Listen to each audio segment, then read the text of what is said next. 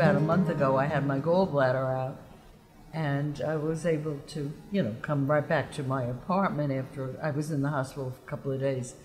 And the nurses checked on me twice a day. I mean, they were wonderful. If you need blood work, or I needed the, pre-op testing your EKG, they came to my apartment. I didn't have to go to the hospital or, it was great. When I came home from the hospital, my son took me in with the wheelchair, and Shirley, the concierge on the weekend, she was there with a bouquet of flowers for me.